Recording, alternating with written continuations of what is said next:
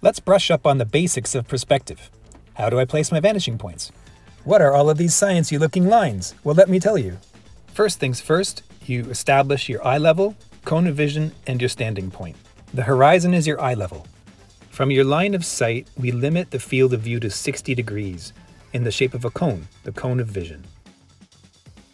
The cone of vision moves with our line of sight, but for here, the line of sight and the center vanishing point are the same on the horizon, so we're in 2-point perspective, not 3 for this example.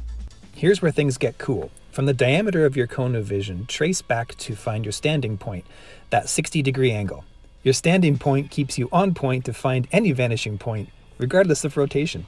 From here, we're going to start drawing our cube. Why a cube? Because a cube is a series of 90-degree angles, and 90-degree angles are your hack to drawing anything in perspective well. So boom, first vanishing point. Easy peasy, queso cheesy. Okie dokie, yummy gnocchi. Suzy Q, baby, I love you. Moving on.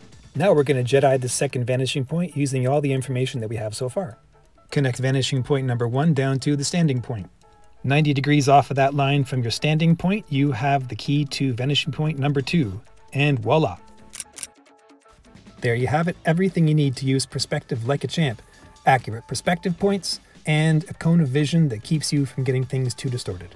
It only gets better from here, so be sure to click and subscribe, and I will see you soon. My name's Liam, helping you become the artist that you want to be. Okay, bye.